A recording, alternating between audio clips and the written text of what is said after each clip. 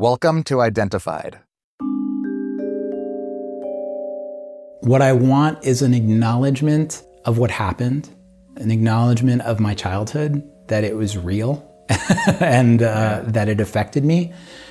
If my mother specifically is willing to go there, then I'm willing to be an adult and say, all is forgiven.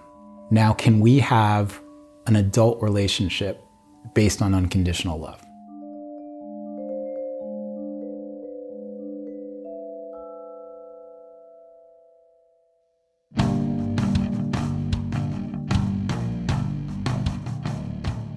Hello, I'm Nabil Ayers, author, music executive, and host of Identified, the podcast that delves deep into the complex world of family and identity.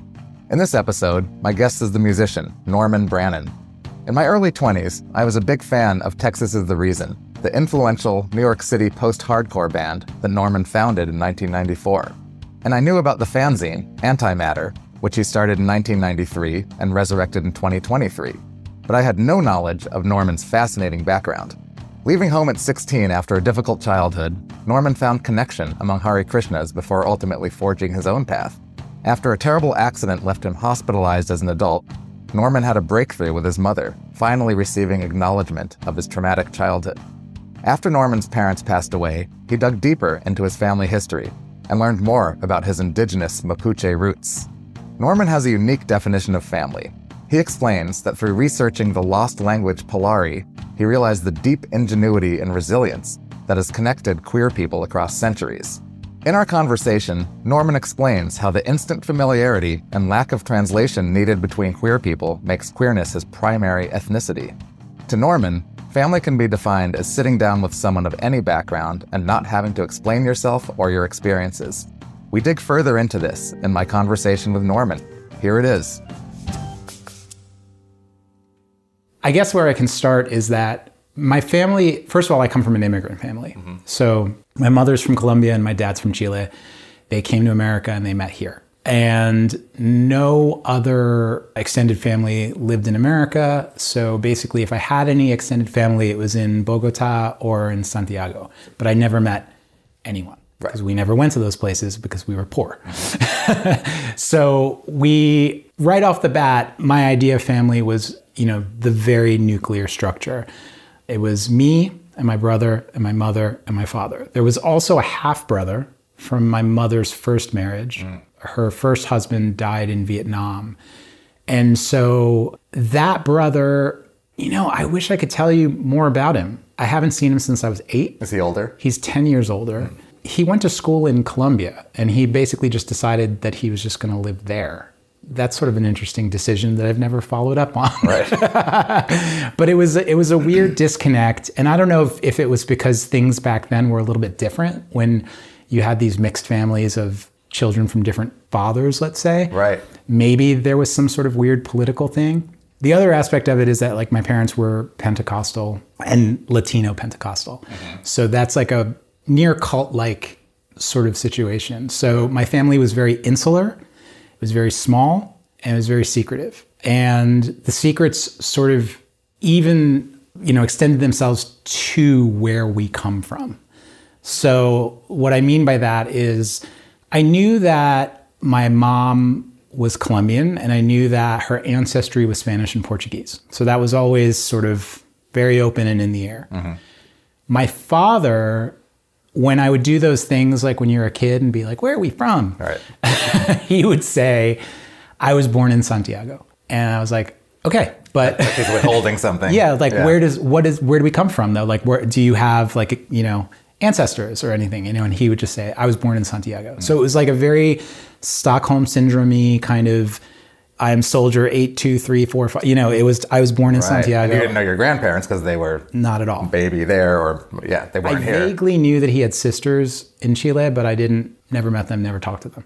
And so I would go to my mom and say, well, what's the deal? Why is he doing this? And my mom would just say, oh, leave him alone. I don't even know. And so right off the bat, there was this sense of incompletion in my family tree. There was a sense of what the fuck is going on here? Yeah. So that created a situation for me where it was difficult for me to look at family through the lens of ethnicity or culture because I had no connection to it. My family were very much of the immigrant mind of the American dream and, fuck where we come from, right, moving we're it forward. here, Yeah. And so, it was to the point where even language, they disconnected me from the language when I was 5 or 6 years old and started going to school. They had this idea that if I continued to speak Spanish, I would start speaking English with a Spanish accent. and it would be known who you were, and that would be bad. Right. Like their whole goal here was that my brother and I were going to be successful Americans. Yeah.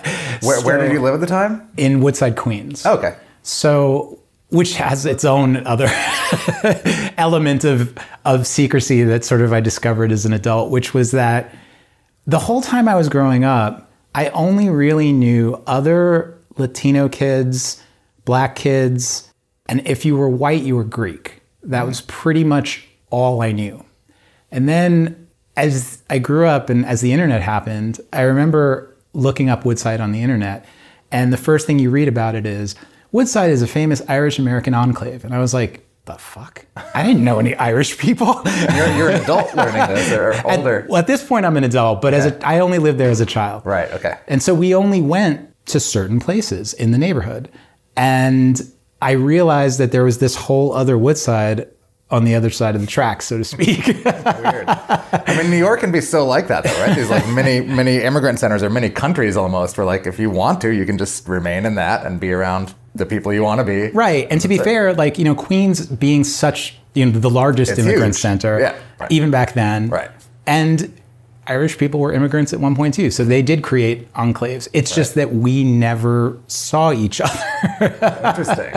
It was a very partitioned neighborhood, I suppose. Did you consider yourself, were you a Latino family to you? Or were you just To a me- family? Or To me, Latino, yeah. But it was Latino pause. It was because I didn't have the same types of connections with the culture that other people in the neighborhood did. Like, our neighbors, oh God, what were their names? Now they were children. I remember Louis and his brother, but they were Puerto Rican. And I remember that was like they had a real understanding of Puerto Rican food, Puerto Rican music. yeah, especially in New York or in Queens. Yeah. I mean, it's like a real pride. Yeah, it was very pronounced. And I didn't have that necessarily. There was a Colombian bakery in our neighborhood. So I was like, oh, cool. Like I would go there and get, pan de yuca or something. But like, there was no sense of really understanding where my mom came from. Right. And definitely no sense of where my dad came from. So I always felt displaced. I didn't really feel American either, right? I mean, you're a child of immigrants and you're just sort of like, you're just there. Right. And so for a long time, I didn't consider that, or I considered that to be sort of a negative experience. And at some point, somebody said something to me that has stuck with me, where I was sort of explaining that entire scenario to them. And they were like, well, that is a Latino experience. And I was like, oh, actually, you're right. Right. In America, that is a quintessential Latino experience. Right. Being an outsider. And also, or just, being a child of immigrants or being disconnected from your language even. Like the language thing was always a big thing for me because I have this relationship with Spanish that is weird. Like I understand it fluently. I can watch Spanish television. I can read Spanish books. I'm like completely connected to it. But when I have to speak it, it's like, I feel like a poser. Right. So you could, or you can, but you don't feel comfortable. Once I'm like, if I'm immersed in a Spanish speaking country, Right. it starts to come more fluently. Does it depend who you're talking to? Maybe actually like with strangers, it's better. Right. That's kind of where I'm going with it. Yeah. Because they're not going to judge you as much as someone else might. Yeah. Right. Yeah. It's weird. I've never thought about that, but it's very, I do feel like when I'm doing it, when I'm speaking the language, I feel more whole, but there just aren't many opportunities for me to do that. So it's part of you. Yeah. And you feel it. Yeah. Yeah. Were there traditions or things growing up? Did your parents, was it Thanksgiving and Christmas and were they trying to just like, we're Americans now? Or did they bring things from the immigrant past? They brought nothing. And honestly, we barely celebrated Thanksgiving and Christmas. It was a very difficult situation. When I say that I speak negatively of my family, there are a couple things at play. So one is that my family, or specifically my mother, was physically abusive to me from pretty much as early as I can remember to about 12 or 13. Yeah. And 12 or 13 being the age where I was old enough to defend myself and or fight back. Wow. So I always felt a disconnection from her very specifically, and then a further disconnection from my father in the sense that there was this feeling of, why aren't you protecting me? But she was very much the head of household. He worked 3 jobs. Wow. He was never home. So he felt like, I have no say in this home. Right, I'm out providing. Yeah, exactly. Yeah. I'm basically paying the rent and putting food on the table, and that's all I can do. And over the years, I've come to sort of accept that more. But at the time, I was very resentful. Yeah. So there was that. On top of that, there was this sort of Pentecostal shield, I'll call it, which is that these things that were happening, which I thought were wrong, were shielded by God, meaning that it was her duty to beat us, essentially. And so that kind of created this schism for me with religion. And on top of that, again, Latin Pentecostalism is very much, it's a race-based religion. It's very rooted in, like, these were the only Latino people that we would see.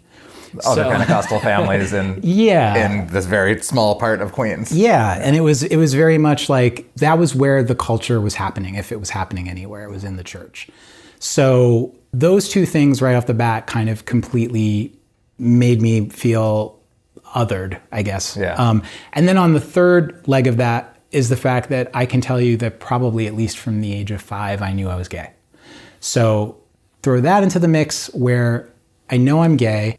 I'm in a church that talks about gay people constantly. not in a good way. Right.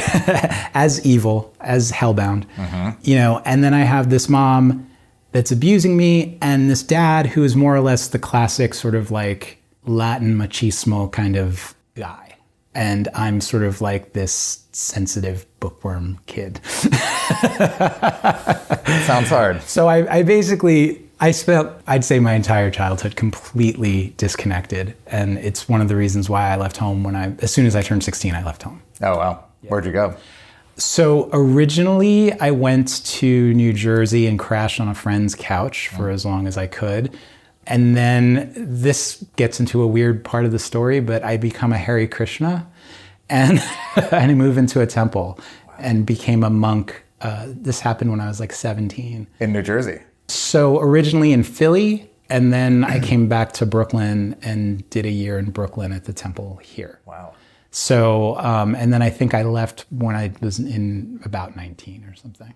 What do you think you were looking for there? What did you hope to find? Was it? Well, this was clearly related to my issues. I didn't, obviously, like my experience with my family's religion was difficult, if not adversary. The weird thing is, I don't even know that I was even a hardcore theist. But when I met the Hare Krishnas, they really did have this communal, familial sort of thing. And the person who became my guru in the Hare Krishnas, I met him when I was 15. I was on a Hare Krishna farm in Pennsylvania, and I was hanging out with some friends, and he was there. And, you know, usually I got ignored places that I went, and he sort of like sat down next to me one day and was just like, "What's up with you?" Right. And it's nice when you're not used to that, right? Yeah. And we developed this relationship. He lived in India at the time, and so I was, you know, I would write him, and we were like pen pals, I guess, of some sort. But he was very much, and did over the course of the next decade, was very much like a father to me in a lot of ways. Like, and having met me when I was 15, I felt like that because I was like, you knew me when I was a child. Right. You know? And so that was very much a yearn. You know, a lot of the things that I've done in my life has been a yearn for family. You know, getting into hardcore and becoming a skinhead in the 80s, that was very much like, where's my tribe? Yep. You know? Totally, yeah. You know, the Krishnas were a tribe. And like coming out of that, I think, you know, I tried to put my identity in work and like, you know, being in a band and trying to like, I always joke that the first time anyone clapped for me, it was like a revelation. Wow. And I was like, I want more of this. That was in a band experience, I assume. Yeah. I'm trying to remember. I played drums in bands forever. I don't remember that specific thing, but I remember, of course, just like, wow, the attention. I do this thing and people like, they're interested in this. This is great. It's intoxicating. Yeah. Right. And I'm still doing it. 30 years later.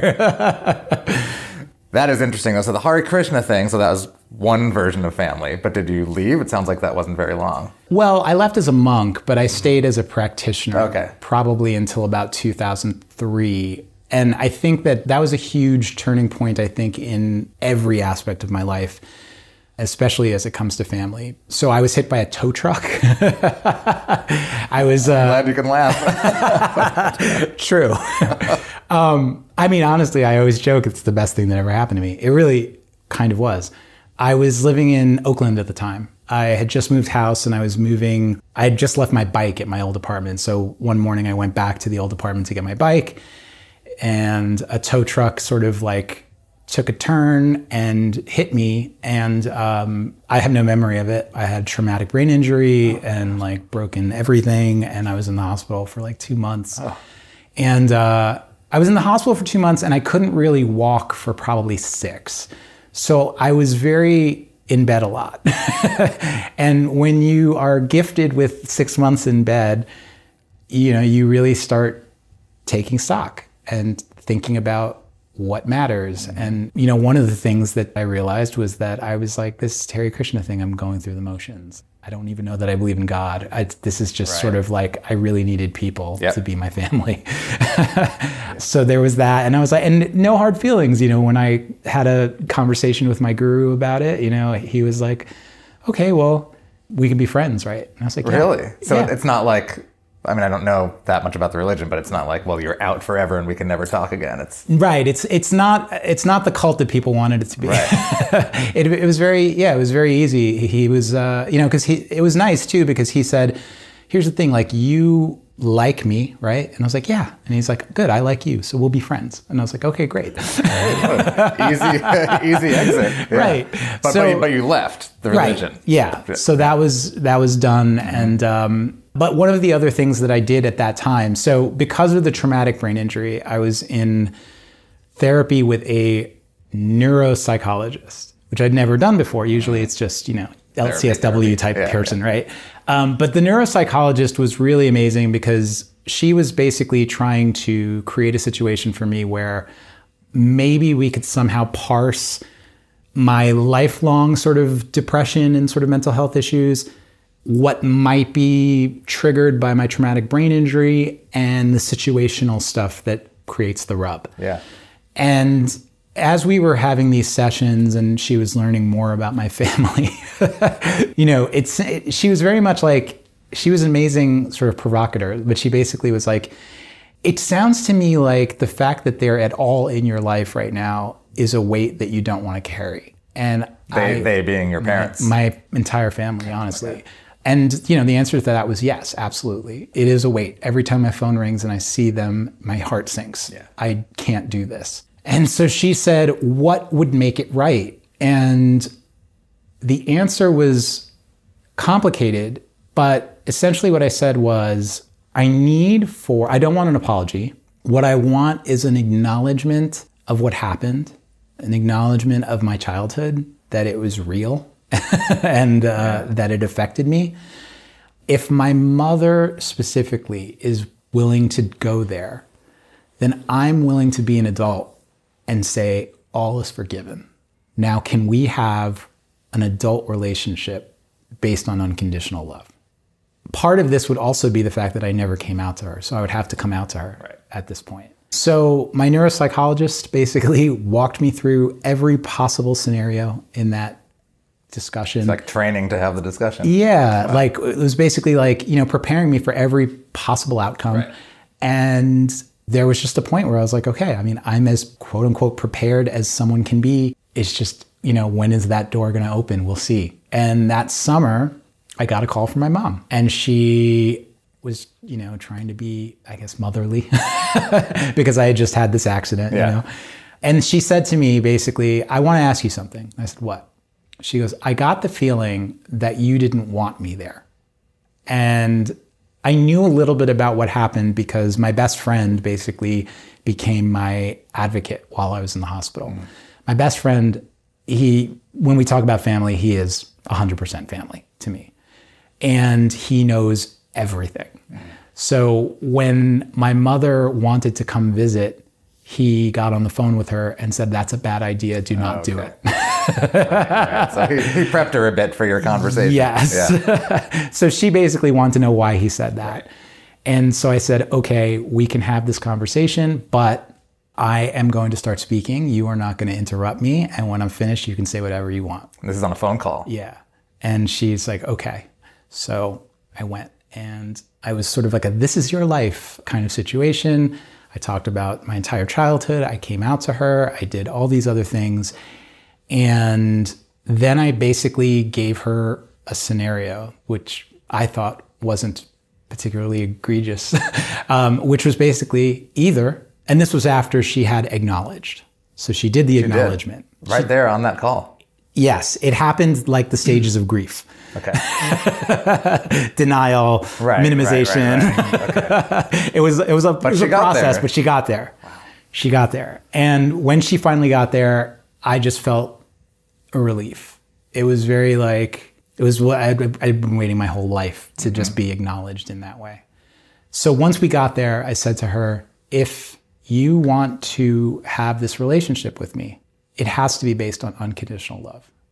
It cannot be based on what you think I need to be or want me to be or anything that I'm not.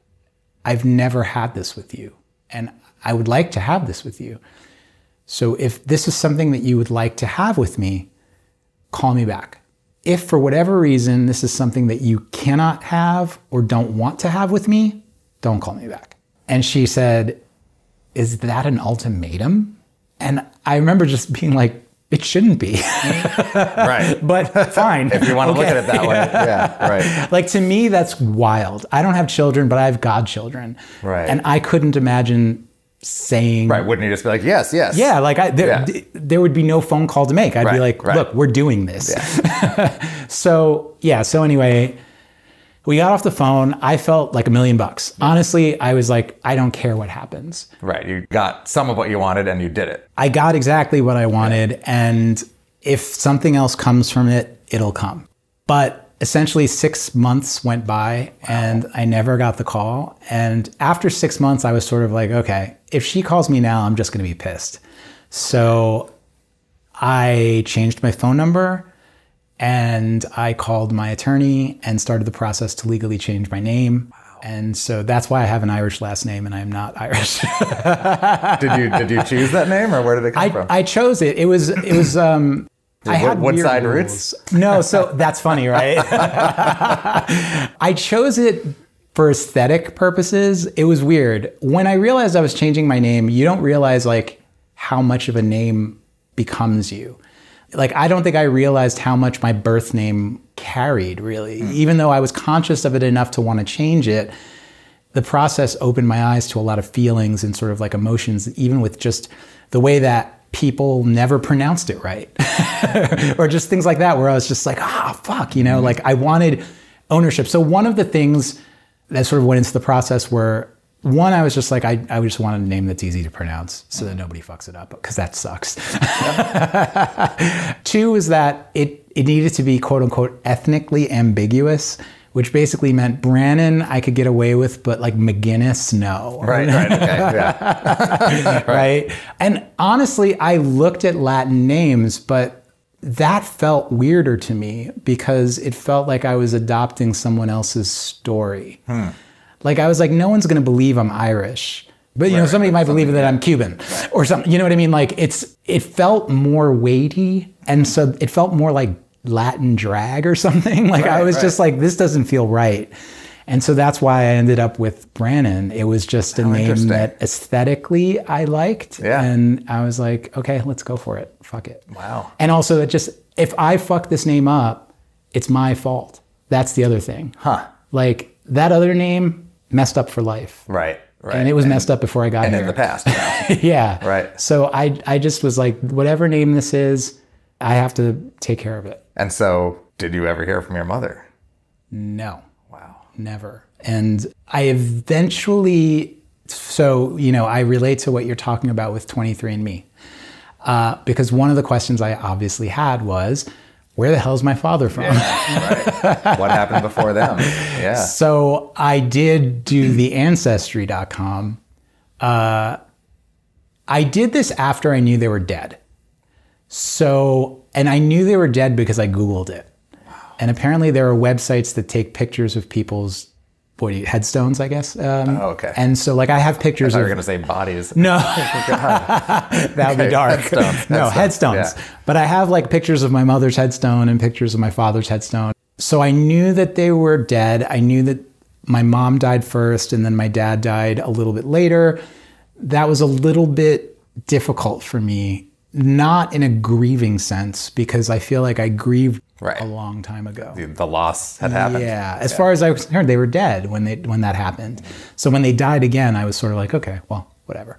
But that's official. Yeah. But there was one thing that sort of, irked me, which was my mom had died and my dad lived maybe for, I want to say 4 more years. And because of the fact that as an adult, I'd come to maybe forgive my dad a little bit more for not protecting me, it would have been nice to have that last period of time to reconnect and to maybe understand him a little bit more, because the secrecy and sort of, obviously, like, I know that he was never home and I know that he worked a lot and I don't begrudge him for that. He was doing what needed to be done. But it also sort of robbed me of a chance to really get to know him or put my finger on certain questions that I had. Yeah. So when I knew they were dead, it was weird. Ancestry.com just sent me an email and was like, right. It's because we're on sale. Because you're on that grave website. Yeah. It's all they know cookies. Yeah. They probably run that site. Yes, probably. But so I was like, okay, yeah, let's do it. So I did it, and it came back, and it was like, yep, my mother's side, pure Iberian, Portuguese, Spanish, done, and some little bit of indigenous Colombian in the mix, somewhere in the mix. I was like, okay, cool. And then my dad's side, purely indigenous. So I was like, why is that a secret? Like, I get, like, I couldn't understand it. I started researching indigenous populations of Chile, and I started trying to figure it out. And apparently 80% of the indigenous population of Chile belongs to the Mapuche people. And I thought, okay, 80% seems like a pretty good number for me to guess that maybe I'm connected to this. Right.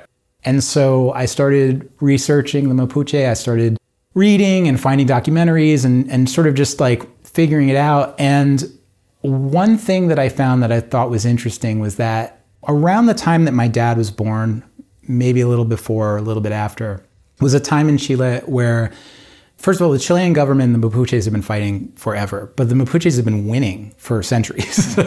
And they had just suffered their first major military defeat around the time that my dad was born. And apparently, a number of Mapuche people moved to the city and sort of started passing.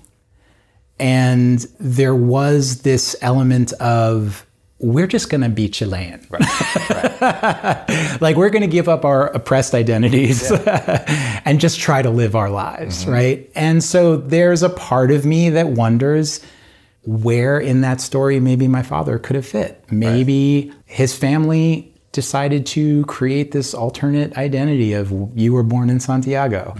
I don't know. Maybe he felt some need to create that identity for himself. Maybe he doesn't know. Maybe he doesn't know. Yeah. There's a lot to that question that, I'll never know. Wow. And it's sad also because I feel like, obviously, reading about the Mapuche is very, like, inspiring. And it's like the idea that I might be connected to these people is very intoxicating. Like, I like, oh, wow, these people are great. Right. Look at this culture. This is amazing. And like, but I'll never know. 80% chance, though. 80%, but I'll still never know. Just take it. Just jump in. Well, but that's the other harsh thing about, having indigenous blood is that it almost doesn't matter. Right. You need to be in the culture. You need to sort of be of the people and of the land to really claim it. And I can't. So it's always going to feel like this part of me that isn't part of me. So it sort of just brings back that level of complete ambiguity, I think, that I've always had to my identity.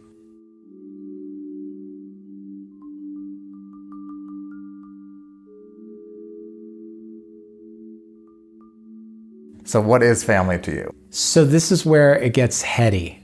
About, maybe 15 years ago now. So I dropped out of school and I left and did all that. About 10 or 15 years ago, I decided to go back to school. And I went to college and I got a bachelor's and I got a master's, and I did my master's in linguistics. And I did my master's thesis about a language called Polari. Polari is a language that was spoken, or I'd say most predominantly spoken in the late 19th century and early 20th century, mostly in England and around the ports and the Mediterranean ports. It was a language that evolved over hundreds of years, usually through sailors, sometimes through circus people, sometimes through gypsies, sometimes travelers. Through travelers, right. But eventually, somehow, it sort of became adopted by queer people. And by the late 19th century, it became almost exclusively used by queer people. And in the early 20th century, it became almost just the language people spoke. It wasn't a language in the sense that it had a distinct grammar, because that would be crazy.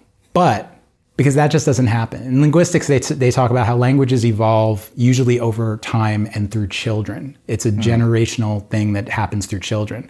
That's when a pidgin becomes a Creole. But Polari didn't have children speakers. It was only adult speakers, queer adult speakers. So over time, as I was creating like a corpus of examples of Polari, which is really difficult to find because it's not like people wrote books in Polari, and so I had to transcribe radio shows, and it was a whole thing.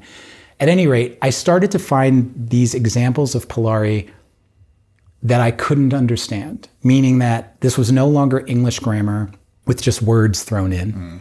So an example of Polari would be, the most popular sentence is, "How bona tavada your ik." And that means, how lovely to see you, right?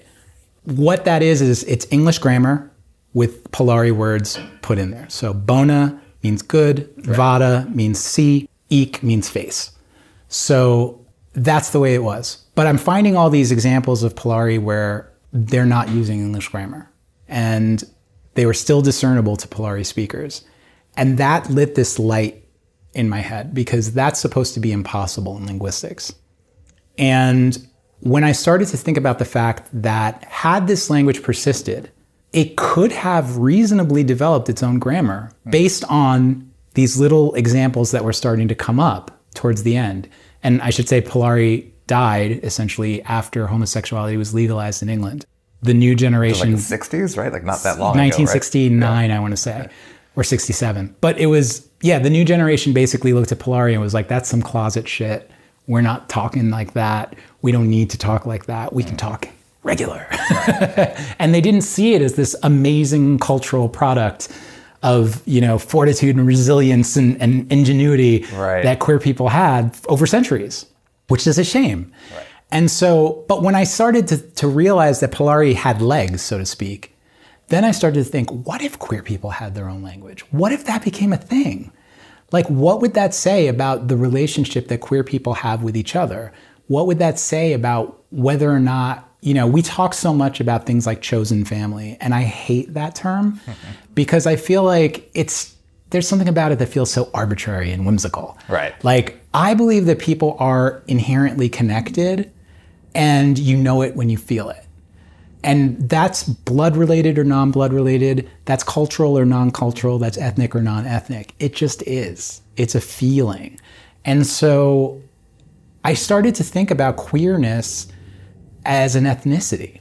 I started to think about it as my primary ethnicity, because I realized that I taught a course at Brooklyn College about, it was called Immigration, Ethnicity, and Literature, or something like that. So, and it was mostly novels that obviously dealt with immigration or ethnicity or things like that, things that I obviously have some experience with. Right. And, I used to always talk to the students and I'd be like, the difference between race and ethnicity is that race is how you're perceived when you walk out the door. So when I walk out the door, it doesn't matter if I'm Mexican, Puerto Rican, I've been People thought I'm Indian. People have thought there are a million things. It doesn't matter. The point is I'm brown, and that's what people not see. White. Right. Yeah. So that's race, because as we know, race doesn't exist. It's how you're perceived. Ethnicity, though, there were these. I started to read these ethnographers from Sweden, whose names I can't recall now, but they were making this argument that ethnicity is self-determined, that ethnic groups are formed by the ethnic group when they begin to realize the differences between them and the groups around them. And I really sort of that captured my imagination when it came to queerness, because I started to think of queer people as having all of the telltale signs of ethnic groups, right? Like, it's funny, I talked to a lot of Jewish friends and they're always like, oh, I see it completely. Yeah, right. Which makes sense. For them, because I feel like Jews really understand ethnicity in a way that's very strong. And so I've had a lot of interesting conversations with my Jewish friends about it. But that speaks to me in a way that I think is deeper, because I feel like it's the first lens with which I use to navigate the world. Being Latino is not. And maybe that's because I feel so disconnected from my family, but that's just the way it turned out. And so when I walk out into the world, I prioritize my queerness. And by extension of that, the people that I surround myself with and the people that I sort of really aim to connect with are often queer. And then on top of that, the thing that I feel like really makes us the ethnic group is that when I sit down with a queer person, there are things about my experience that don't need explanation. And I mean, that's family to me. Thanks for tuning in. Please consider subscribing to Identified wherever you get your podcasts so you don't miss an episode. And be sure to check out Identified on YouTube and identifiedpod.com, where you can watch videos from our interviews. Our executive producer is Kiran Banerjee, and the show is produced by Palm Tree Island. The music for Identified is by Noella and Patricia Brennan. I'm Nabil Ayers. Thanks for tuning in.